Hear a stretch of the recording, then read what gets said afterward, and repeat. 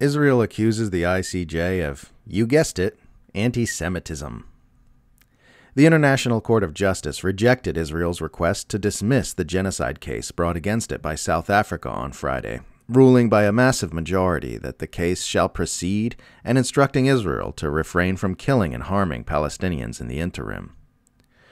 Many Palestine supporters have expressed dejection that the ICJ did not explicitly order a ceasefire, while many others, including South African officials, argue that the ruling is very positive and tantamount to a ceasefire order because it demands the end of harm to members of the protected group.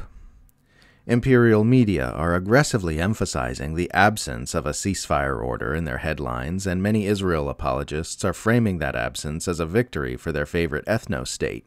But such performative chest-thumping is severely undercut by the way high-level Israeli officials are currently accusing the ICJ of antisemitism and saying Israel should ignore its rulings.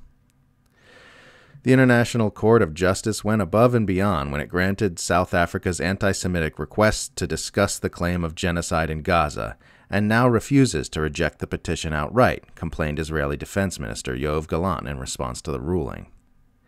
The decision of the anti-Semitic court in The Hague proves what was already known. This court does not seek justice, but rather the persecution of Jewish people, said Israeli National Security Minister Itamar Ben-Gvir. Ben-Gvir also tweeted, Hague Schmague, immediately after the ruling was issued, which will probably go down in history as the most Israeli tweet of all time.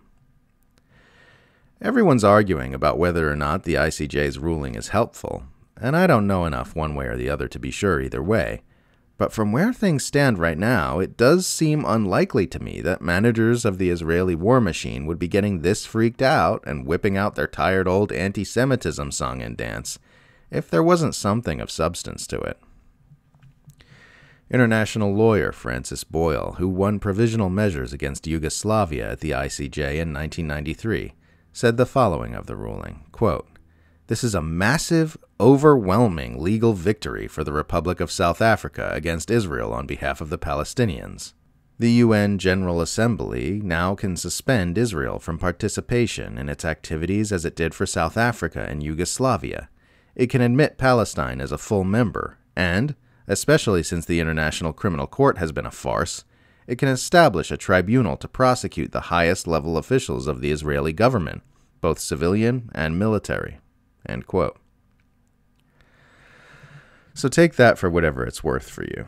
In any case, the butchery in Gaza still urgently needs to be ended, and only time will tell whether Friday's development had any major effect on the outcome of this horror.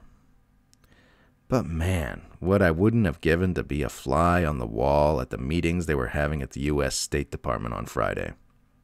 It's days like this that remind you why empire managers switched from talking about international law to using the meaningless phrase rules-based international order.